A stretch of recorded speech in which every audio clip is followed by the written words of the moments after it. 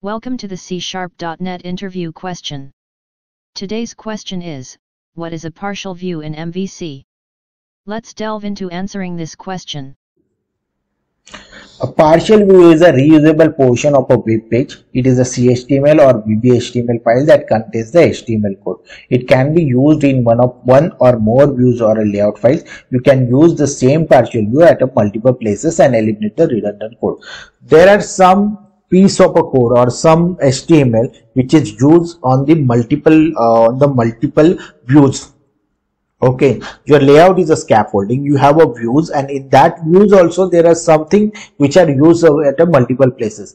In that case, you can create the separate CHTML which will contain the only that HTML code, and you can utilize it. Okay, that is called as a partial view within the view. Okay. Thank you for watching the video.